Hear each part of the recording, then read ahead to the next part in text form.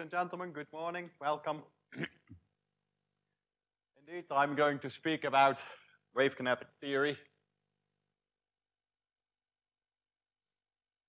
First of all, I will give a brief introduction to wave-kinetic theory for those people who have not yet encountered it before.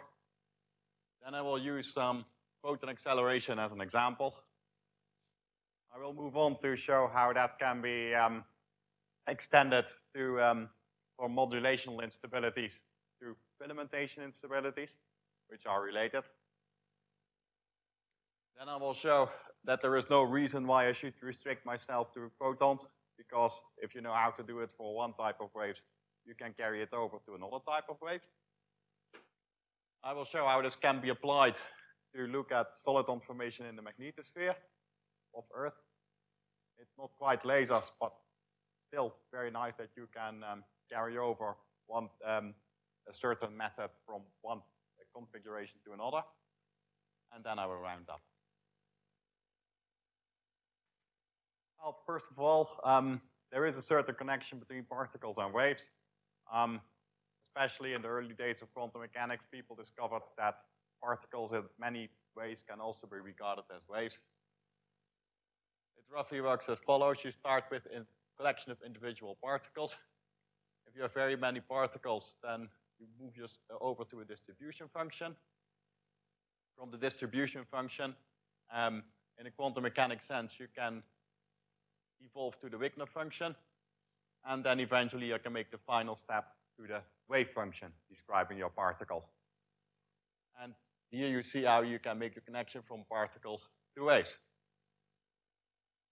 And that led to some confusion initially. For example, J.J. Thomson, he studied cathode rays, and he concluded cathode rays are not waves.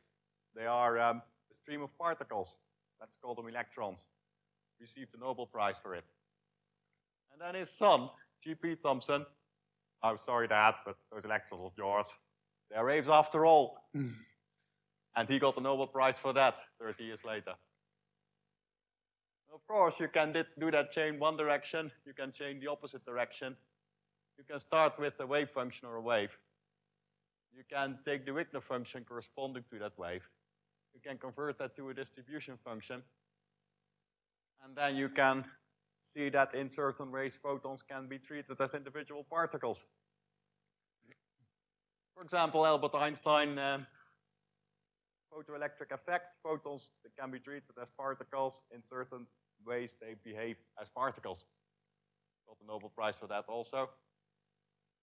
Well, and I'm saying, okay, fair enough, photons are particles. Particles can be accelerated, and therefore photons can be accelerated. And I studied this for years, and it's indeed as simple as that. And there are other types of waves that can also be treated as particles and can also be accelerated. Oh dear, my fonts were messed up. What I was basically going to show here is I have a dispersion relation for electromagnetic waves in plasma. Omega squared equals omega p squared plus c squared k squared. Many of you will have seen that one. I multiply it through by h bar squared, which is only a constant. So you get h bar omega squared times is equals h bar omega p squared plus c squared h bar k squared. And below that I write the energy equation of a relativistic electron. E squared equals m naught c squared bracketed squared plus c squared p squared. And then I say, well, h bar omega is the energy of the wave, like E here. H bar k is the momentum of the wave, like P here. It's the same equation. And then we have the Hamiltonian equation, the x dt equals dh dp. And we can identify that with the omega dk. And then we see that what for an electron would be the speed of the electron, for a photon, is the group speed. How nice. And also we can calculate dp dt. So we get dk dt, we divide the h bar out. We get minus d omega dx. So the Hamiltonian approach that we use for an electron can be used for a photon just as well. I have an example here, a laser pulse driving a wave field in plasma. The Wigner function is given by this definition. I promise you none of my equations will be much harder than this one. We have a laser pulse. The green one is the laser pulse that goes into the plasma, the original one. It has a small bandwidth. All the photons have approximately the same momentum. It's spread out in position. It enters the plasma. The black curve here is the plasma wave that the laser pulse will be driving. Well, of course, driving the laser pulse takes energy. So the photons at the front of the laser pulse, they lose energy driving that wave. Their energy goes down, their momentum goes down. At the rear of the wave, those photons, they are not really involved in pushing the plasma wave, so they don't lose much energy. On the other hand, at the very rear, the plasma density becomes large, and the plasma wave starts pushing the photons. So the photons at the rear, they gain energy.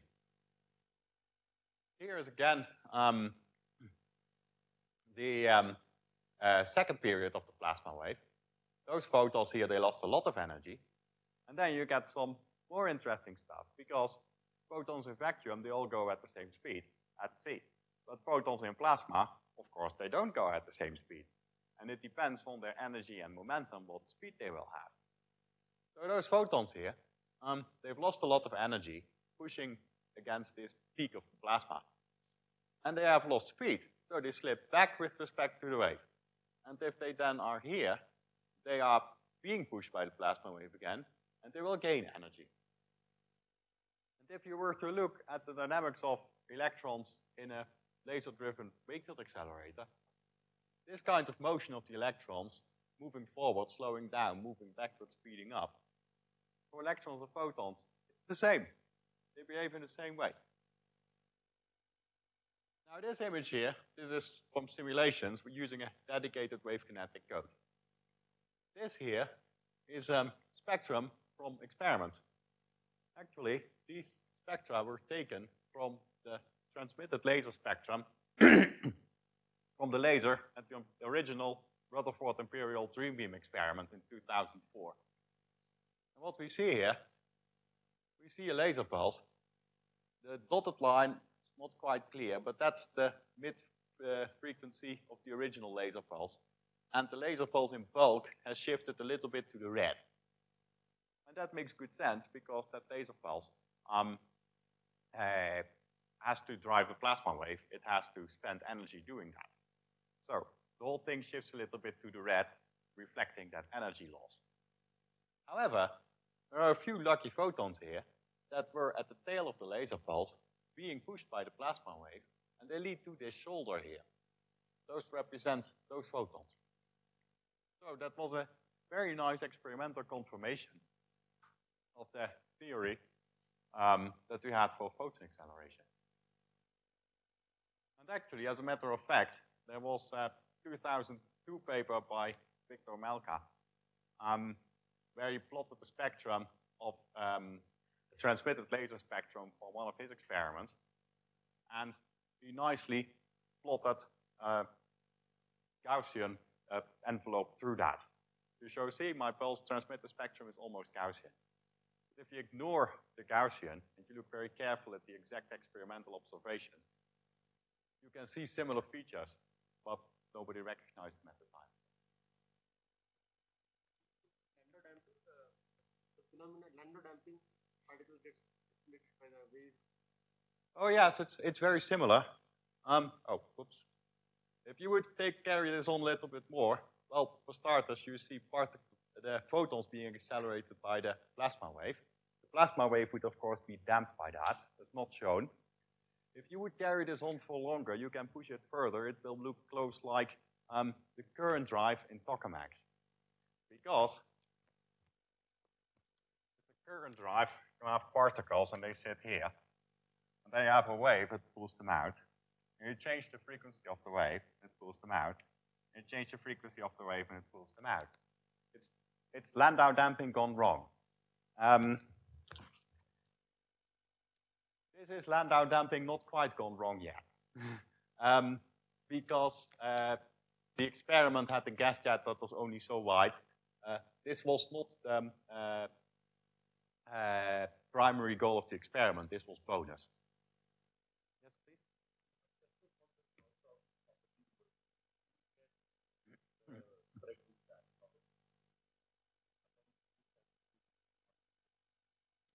Oh, because of the behavior versus the plasma density. If you look at this behavior, you see how it increases with plasma density and other things. And for self-phase modulation, you cannot account for that. Also, the work I've seen on self-phase modulation, it's far more symmetric if you look at this spectrum. It's just the asymmetry that you see here. This shoulder on the red, that's not coming out so well on the blue. That shows that.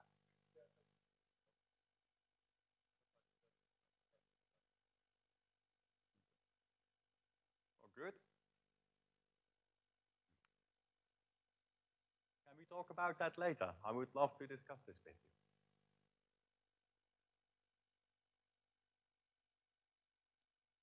you. Okay. Technology moved on. The diagnostics for photon acceleration became better and better. This here is from a PIC simulation. We just have a PIC simulation. We simulate the evolution of the laser pulse in the normal way. PIC simulations don't know about photon acceleration. They just do what they do. But we take the Wigner function from the electric field. And we see the same thing. Slow down of the photons at the front, speed up of the photons at the rear. This is even better.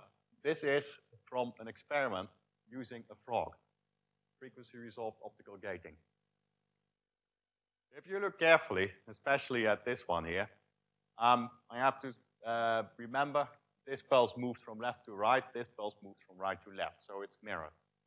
But here, you see the same features. You see this feature here, you see that feature here. Also here, you see stuff like that here. You see the same phenomena in the Wigner function taken directly from an experiment, as you see in the Wigner function taken directly from the simulation, as you see in the images from the photokinetic code, as you get from the basic analytic theory and the standard thing that photons need to decelerate, photons need to accelerate because of their interaction with the wave. So it all lines up very nicely. These things have also been seen even in the ionosphere. These were photons, but they were radar photons. But, well, it only differs in the wavelength. The frequency ratios are comparable to what you see in a laser experiment.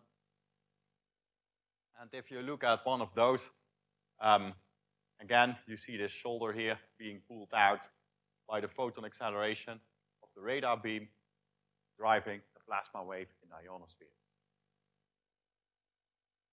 I'm sorry? Yeah, it was reflected from the ionosphere, but it also interacts with the ionosphere. It's not just hard reflection from a stationary mirror. Yeah. Well, if it had been all stationary, then we would have seen nothing.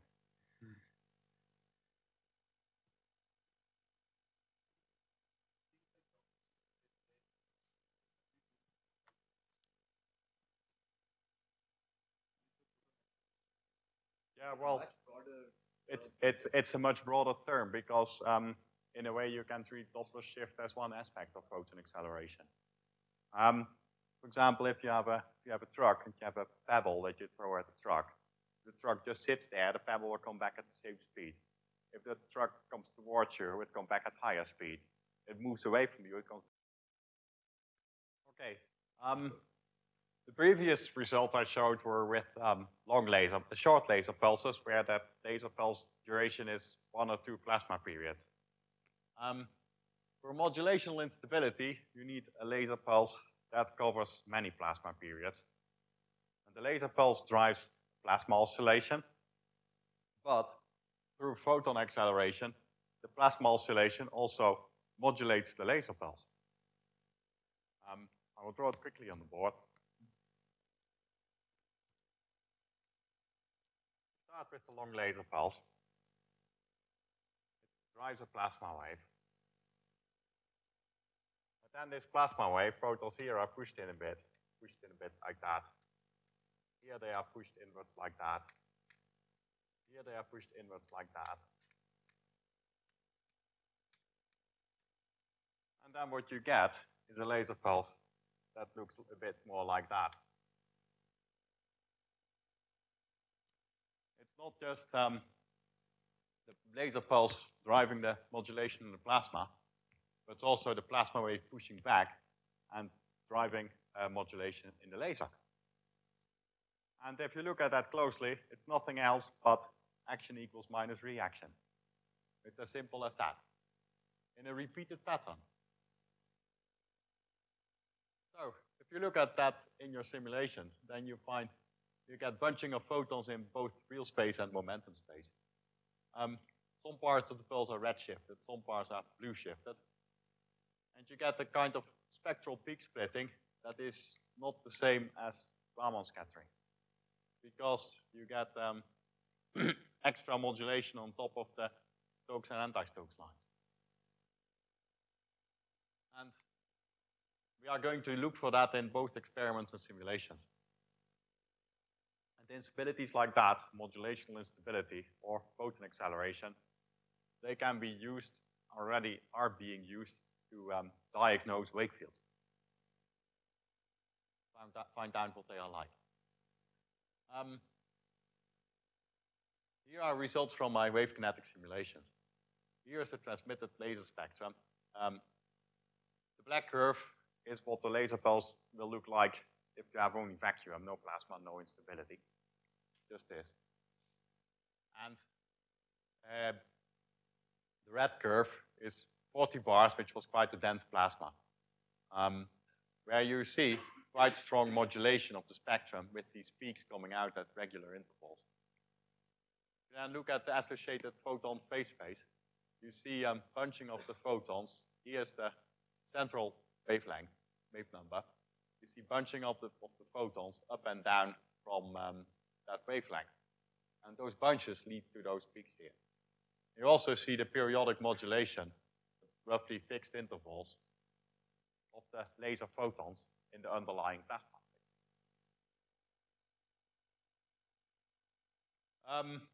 My simulations could not explain everything. There was also a certain level of blue shift of the entire spectrum in the experiments. That was probably an ionization effect, but my simulations didn't contain ionization, so they couldn't model that. Oh God. There were associated experimental results, but I think I added a little bit too hard. They are no longer in the presentation. I will move on to the filamentation instability. Filamentation instability is very similar to the modulational instability, but it works in the transverse direction. Modulational instability is acceleration and deceleration of photons in the forward direction. Filamentation is bunching and deflection of photons in the transverse direction, just pushing them sideways. If you have a light beam or a particle beam that enters the plasma, and there is an intensity modulation on that beam, then where the intensity is highest, the plasma electrons will move out of the way, and they will bunch where the intensity is a bit low. But then, on the other hand, the laser photons, or the electrons in the electron beam, will be pushed towards where the electron density is already a little bit lower, and pushed away from where the electron density in the plasma is a little bit higher. So this effect reinforces itself. You start with a minor modulation. The next step, it becomes bigger. The next step, it becomes bigger again. Positive feedback, and you have an instability. If your beam is intense, your plasma density is high, and the interaction length is long enough, your beam will break up into separate filaments completely. That's actually quite bad, because most of the time, for many applications, we want our laser beam to show a nice, smooth, united front. If it breaks up into individual filaments, how effectively we can use that laser pulse for any useful work, that goes down a lot. So we need to know what filamentation is like and how we can, well, sometimes prevent it. Most of the time we can't prevent it. We can only hope to keep it in check. If we set our experiment up in the right way, then at least the level of filamentation can hopefully be kept down enough so that it will not spoil our result too much. Now here is a case where I wanted to show how bad it was, so I deliberately aimed for parameters where it would not be in control. This is from one of my Raman amplification simulations. I start with the pulse, it grows, but here you can already see there's a modulation. Modulation gets worse. Modulation gets all the way to the bottom. The pulse is completely split. It's just individual spikes. If I would show this, as in, oh, I did this with my Raman amplification, then nobody would be very interested because this pulse looks just too bad.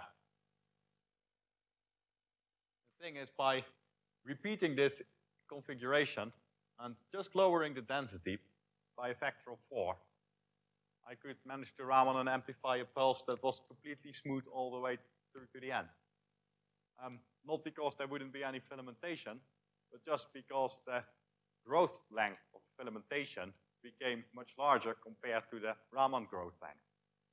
So in this case, the filamentation is the fastest growing instability. It destroys my pulse before I can amplify it properly. With the lower density, the growth rates scale differently. So the Raman growth rate becomes the fastest, and I can Raman amplify my pulse quite nicely before the filamentation becomes too bad. And then I will have a good result.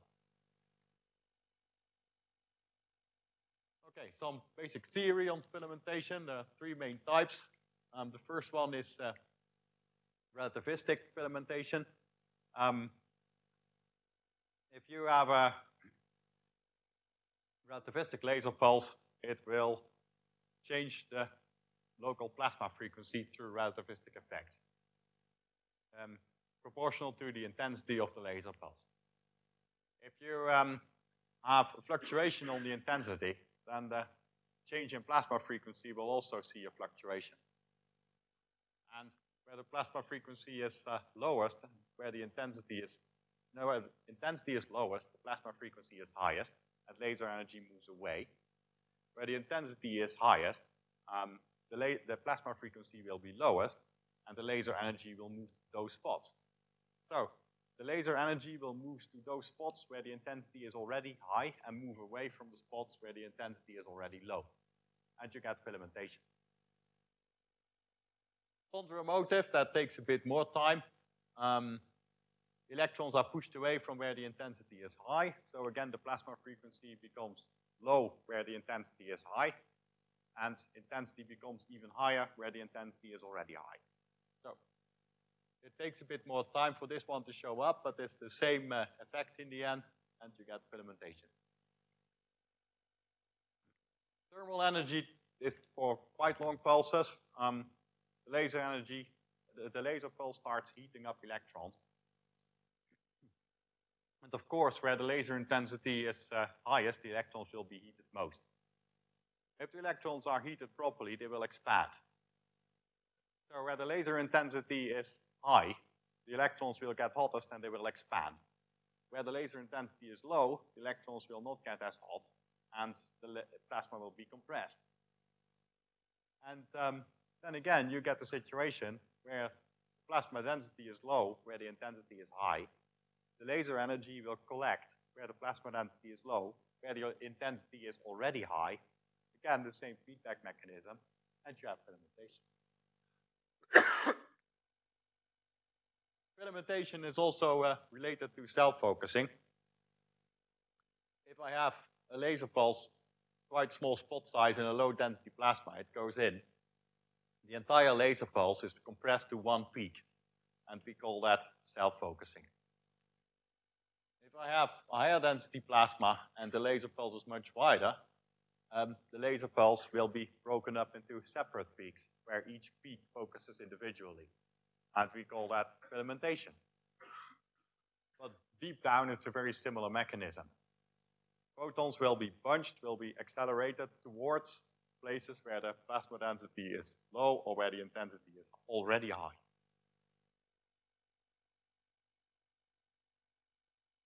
It can also be described as a four-wave process, which is good for if you want to do analysis, analytical analysis of this phenomenon. We have two photons coming in at their frequency, standard laser frequency and standard laser wave vector. They are scattered towards each other, and there is a plasma mode, plasma mode with a transverse K vector that makes up for the difference because you change the K vectors, and of course that's momentum conservation. For the change in momentum, that extra momentum needs to go somewhere, and that goes into your plasma mode. And that is basically the density fluctuation that you see in the plasma.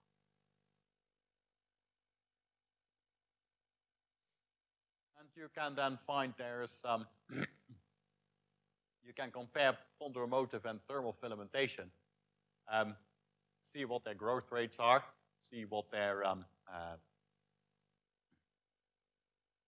relative growth rates are and their relative thresholds are. So you can then also see in various settings when your thermal filamentation will show up, when your ponderomotive filamentation will show up. Needless to say, thermal filamentation will be especially dominant if your plasma is highly collisional and the mean free path length is very short.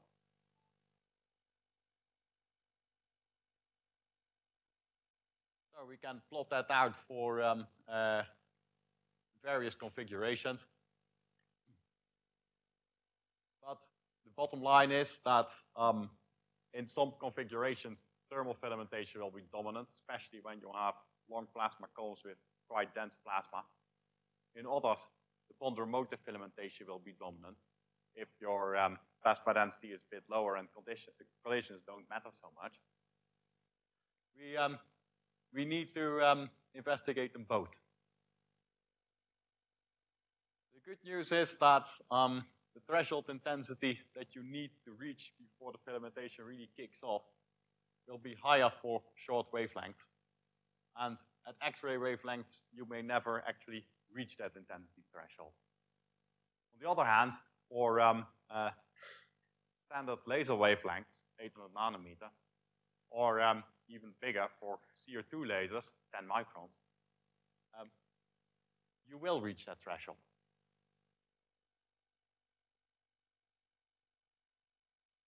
There are some work where you can look at growth rates for various instabilities. Here's something you can try to do, and that's of course why people always use those nifty phase plates. If you have a large bandwidth, your growth rates come down. The forward scatter not so much, the modulational instability already a lot, and the back scatter an enormous amount. If you scramble the coherence of your laser pulse and increase its bandwidth, then the growth rates of your instabilities go down because they often depend on resonances. And if you have a large bandwidth, then the resonance becomes less, and you will see less of the instability. This is something that using a wave-kinetic method is a good way to study, because in the wave-kinetic method, it's quite easy to model waves that are not fully coherent and have a larger bandwidth than would have a completely bandwidth-limited sinusoidal wave.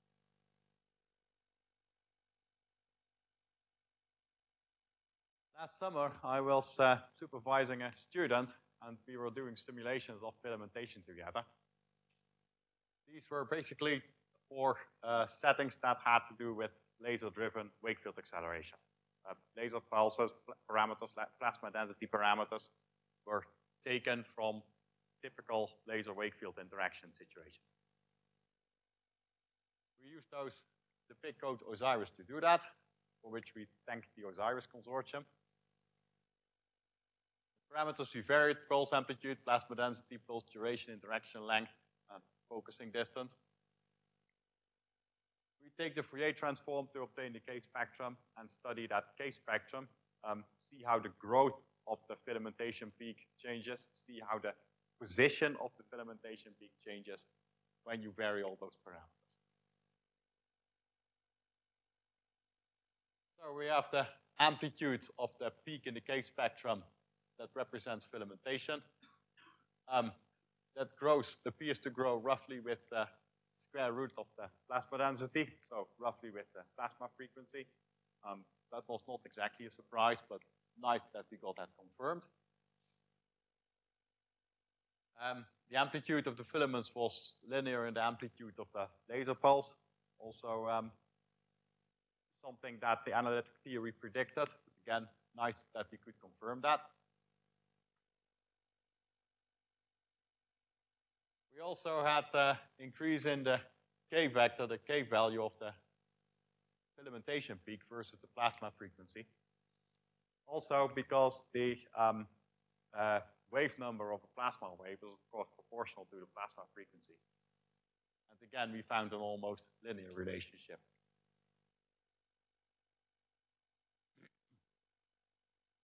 On the other hand,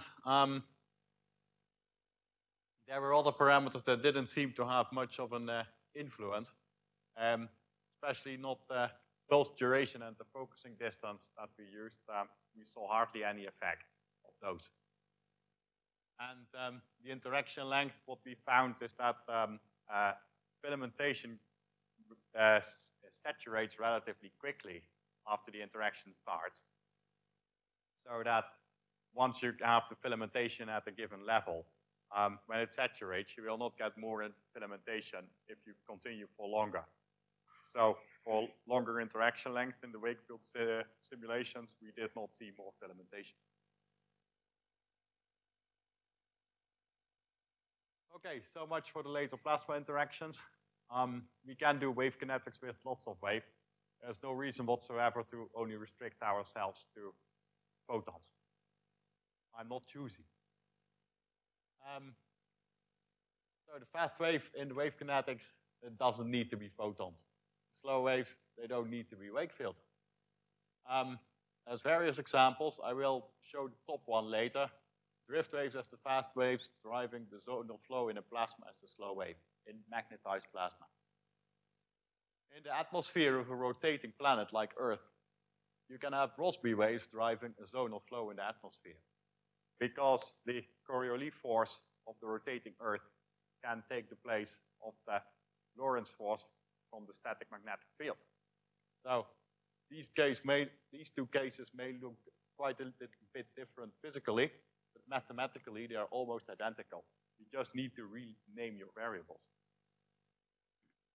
Another example is a Langmuir wave that can drive an ion acoustic wave.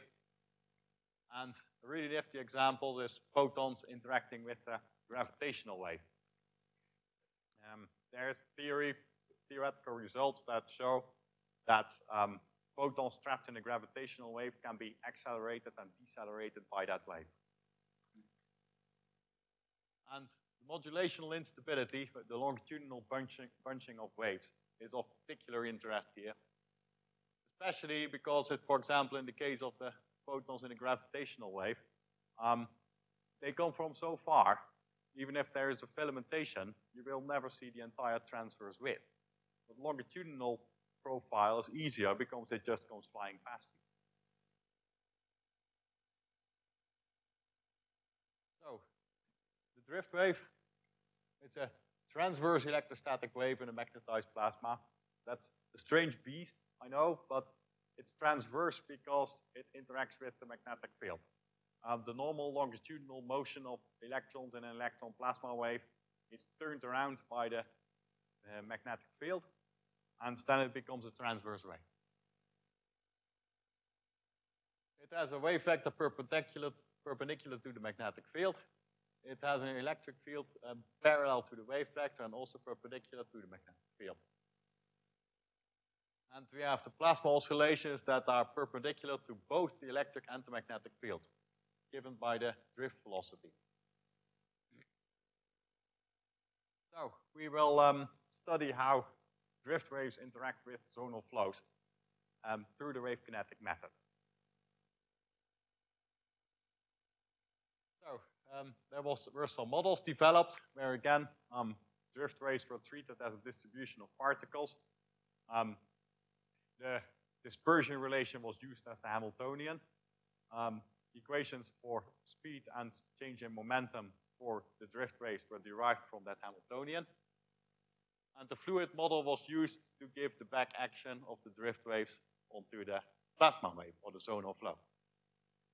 And K here is the density of your drift waves. Kx, Ky are the wave vectors. We integrate that over that as we would integrate over any particle distribution. And d phi dt is the time derivative of the electrostatic potential of the zonal flow. So we used the particle model to model those drift waves. Of course, we had a conservation of the drift wave mode number, Hamiltonian given by the dispersion relation, and the equations of motion taken from that Hamiltonian. So we used the 2D slab geometry to simulate our drift waves with the plasma density profile, which was tokamak-like or plasma edge-like. In the magnetopause, you will also see plasma edges a lot. And we had the following results. The drift modes immediately developed a modulational instability, longitudinal bunching of the drift waves, as you would have seen for the lasers before. They drive a zonal flow, a slow, large-scale, almost stationary plasma wave. And then the bunches of the drift waves, they broke up into solitary structures, and they started moving away from the rest. Also, we could find that the growth of the zonal flow was controlled by the density gradient. If the density gradient was shallow, then the zonal flow would grow slowly. If it was moderate, then the zonal flow would grow not as much. And if it was a very steep density gradient, then you would see no growth at all. This is the zonal flow. The density gradient on this end was really shallow, and the zonal flow is really big. If you go here, the density gradient is really steep, and the zonal flow growth is really small. And you also see it drives a zonal flow, and there are solitary bits of zonal flow being pulled away. Here are the drift waves. They bunch. Bunches correspond to the periods of the zonal flow here. Clumps of drift waves here correspond to those structures there. So what we basically see here is first the drift waves bunch and set up a zonal flow. The zonal flow causes the drift waves to bunch further. And then we find that the drift waves on this end have such a high speed that, first of all, they are too fast to properly form a zonal flow here. The difference in speed is too large, there's no resonance. The drift waves in the intermediate part, they were slow enough to form zonal flow structures, but then they start pulling on them, and they break them away from the main zonal flow.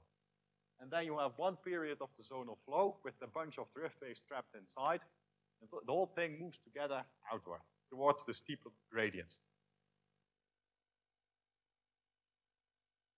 And then there was a lot of satellite data from the cluster satellite at Magnetopause, where they studied these things. And you see a plasma edge here with the flip in the magnetic field. And in the electric field, they saw, in the slow electric field, they saw solitary structures here. And in the fast electric field, they saw bunches here. And if you zoom in on that, the yellow region here is blown up in these frames. You see several structures in the slow electric field, which represents the zonal flow. And clumps here in the fast electric field, which represents the drift waves. And that matches very nicely the simulations I showed in the previous slide. And also, these simulations here, I had already published them in 2005 by the time I was acquainted with these drift wave results. So I reworked the code to model the exact configuration for the magnetopause. Again, we see the formation here of a stationary zonal flow, individual periods being pulled away. And here we have the clumping of the drift waves, clumps of drift waves moving away.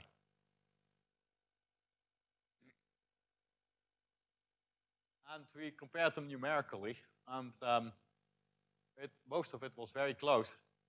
The only discrepancy here was that there was a factor 2 difference in the wavelength of the zonal flow. Everything else was roughly the same. So at this point, I would like to wrap up. I have no idea how much time I took because the clock is not running. We have a powerful new approach here in the wave kinetics. We can use that to study the acceleration of waves, especially of photons, but also of other types of waves. If you look at the mathematics behind it, everything that's the solution to the wave equation can be used. The maths don't care. It's therefore very versatile, and it can provide a powerful new way to look at things. Because it doesn't matter how many ways you have to look at something. If you find a new way to look at something, you will always see something extra. Doesn't matter what that new way is, as long as it's an angle that nobody used before. You will almost always see something new. So we can use it for photon acceleration. It explains a lot of spectral modulations that we saw in short and long pulses. It's currently being used to develop a real-time wake field diagnostics. Experiments involved in the Awake project are studying that as we speak. With close ties to the modulational instability. The filamentation instability is also related to the modulational instability in the transverse direction rather than the longitudinal one. We need to understand it very well so that we can try to control it. I don't think we will ever completely get rid of it, but if we can control it to the extent that it no longer troubles it, that's probably good enough. Well, relativistic and ponderomotive filamentation, we could study that already via PIC simulations. Thermal filamentation requires collisions for the heating. Anybody who has ever run PIC simulations know that collisions are not their strongest point. So we are working on that. Also, the drift waves. Modulational instability of drift waves work the same way as modulational instability of photons. With one exception, we saw the breakup of the population of drift waves and the zonal flow into solitary structures. And that is mainly because the speed of drift waves in plasma can have a very wide range. There can be big differences between different drift wave populations. Whereas with the laser pulse in plasma, most of the photons go at speeds that are very closely together. So this breakup for a laser plasma interaction you won't see. And yeah, it can be seen in space observations. It can probably be extended to magnetized plasma devices. So if we have good synergy between wave-kinetic and other models, full PIC or fluid or EM-FTTD, will hopefully lead to a better understanding of how all these instabilities work deep down. And if we understand them better, we may be able to control them better. Thank you very much. Thank you very much. Yeah, I think it's very intriguing, and I see the way you present all these instability, filamentation, modulation instability.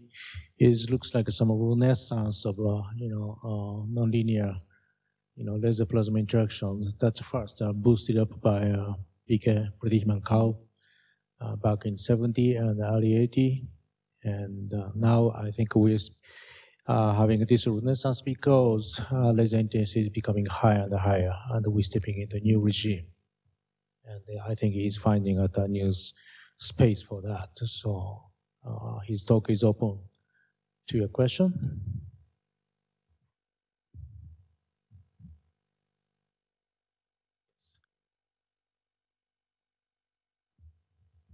Well, the standard way to counter filamentation would be to put something in the system so that, something against the filamentation by structure or by counter modulation.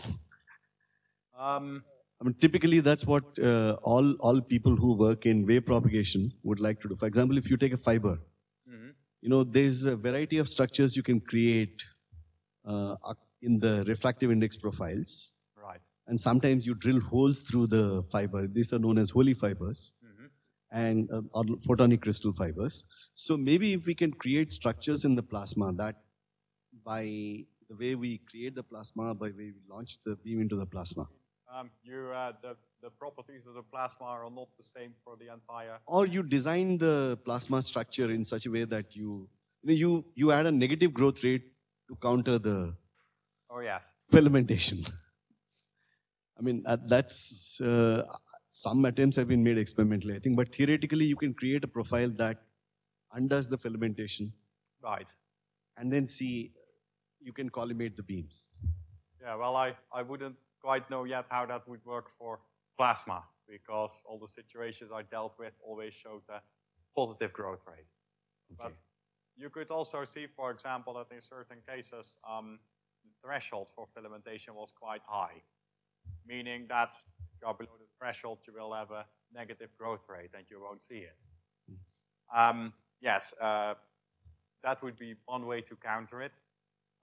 Threshold can be increased or growth can be decreased, as I showed, by having a bigger bandwidth.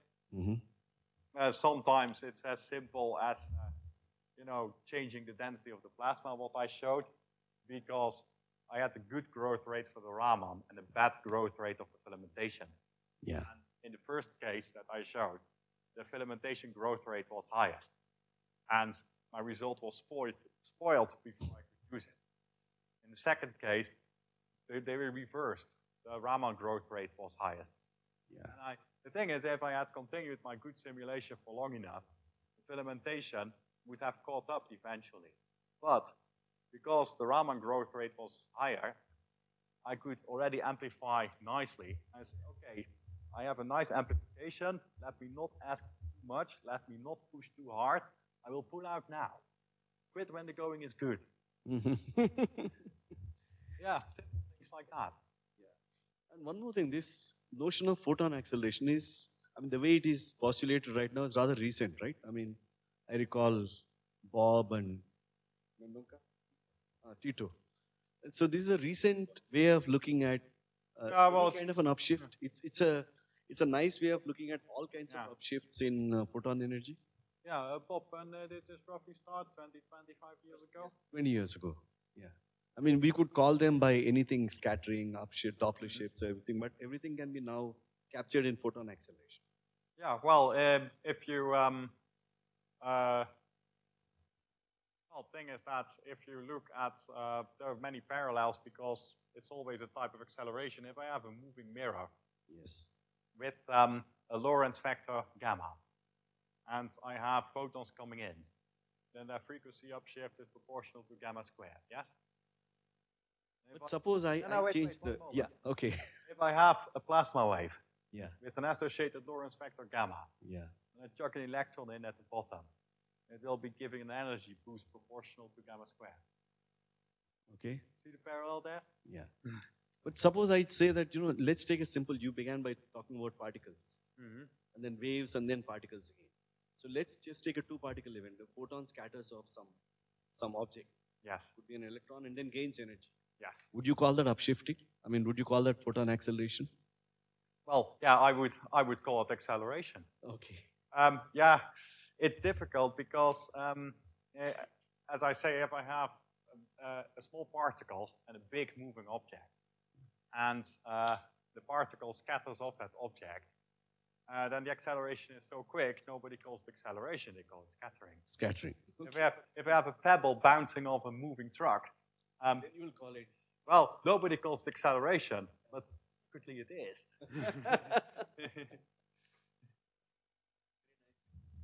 Thank you.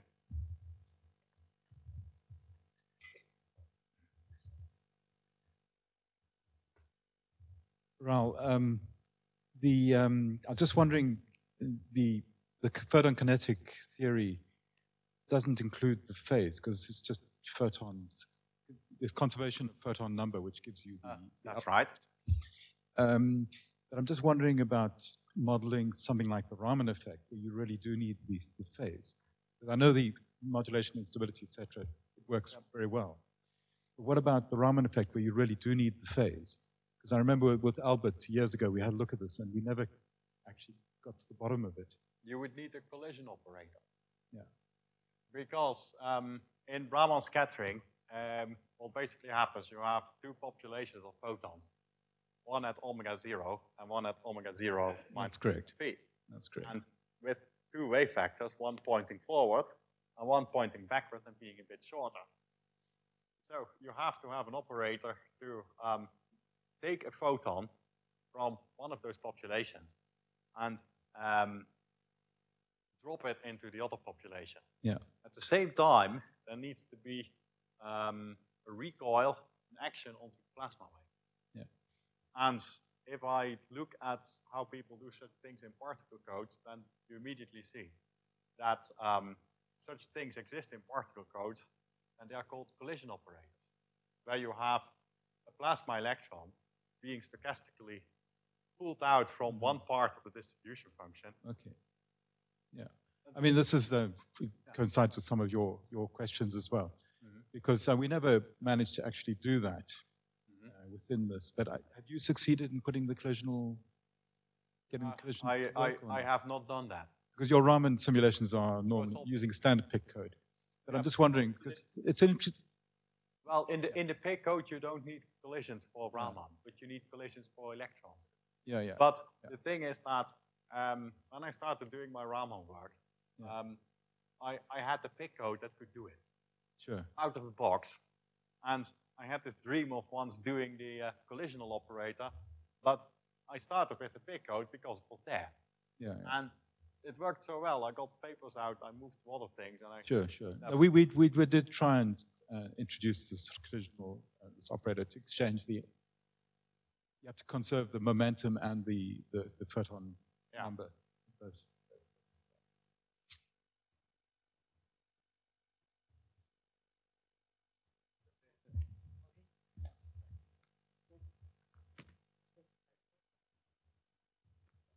I had a very quick question, Raoul. So when you were comparing filamentation growth rates versus Raman growth rates, I wasn't sure if you included the fact that the Raman signal itself is growing in time as well. Wouldn't that enhance the filamentation growth rate? Imagine you have some instability, then obviously any. Those were linear growth rates, and they will not include the effect you show. But the thing was, it was to show that if you have an increase in bandwidth, how these growth rates will respond to that. Also, if you looked at, they were not actually to scale. For zero bandwidth, they were all scaled back down to 1. But it's true, if you have a growing Raman signal, that Raman signal, if it becomes strong enough, especially if it becomes bigger than the pump signal you use, that itself will undergo filamentation also. Yeah, well, it depends, because this backscattered Raman signal, in most cases, that goes out of your situation anyway. So if it filaments, you don't care. However, in the simulation I showed for my Raman work, there the Raman scattered signal is the one I want to use. And if that grows to large intensities and picks up filaments, yeah, that's just really bad news.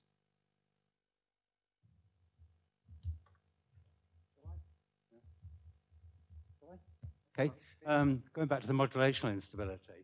Yeah. And the end of modulational instability is usually where the whole thing collapses into a spray of energetic particles. And so I'm guessing that the wave-kinetic approach can't encompass that. So it seems to me, as a general principle, wave kinetics is good for weak nonlinearity. When you get a strong nonlinearity, it goes beyond its degree of application. And that might be important, say, if you're doing parametric instabilities in an ICF context. So am I right in thinking that it's basically a weak nonlinear application and strong nonlinearities it can't handle, and whether there's any kind of way in which you can say what its domain of validity is? Yes, because the wave-kinetic approach relies in certain ways on truncated power series. Mm-hmm. And if the nonlinearity becomes too big, then that truncated power series is not a good enough description anymore. Right. However, yeah, for weak nonlinearities, you can use it. If the nonlinearities get too strong, you will always run into certain limitations.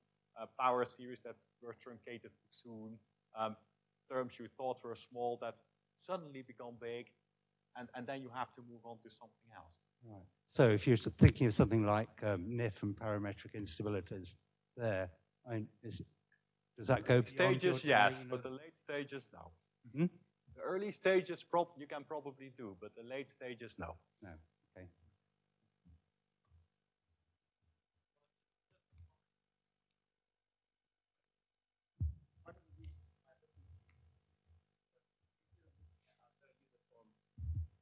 Plasma with low temperature for Wakefield studies. We're trying to see how long you can actually propagate a beam through before the filamentation takes over. And this is also important. In fact, Raoul quite rightly said he changed the density to accommodate the Raman amplification dominant process over the filamentation process. So that's one of the reasons why we're studying this. And we think even thermal filamentation, when you've got a low temperature, collision terms will be important. We're just looking at that. So that's an important side.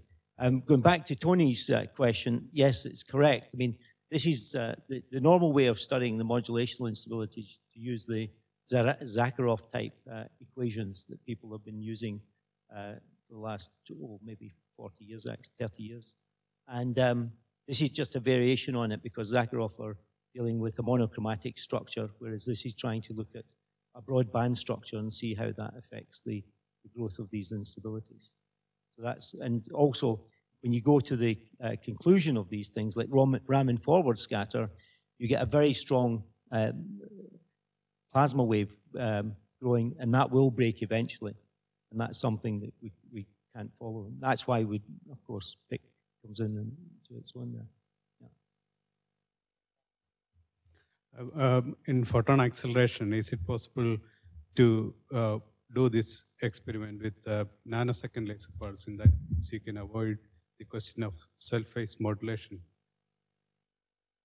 Well, there have been experiments where they used a rather long laser pulse, maybe not nanosecond, but quite stretched, to overlay an entire wake field, all its periods, and then see bunching of that laser pulse in a periodic way, and that way to devise the structure of the wake field that was driving the photon acceleration.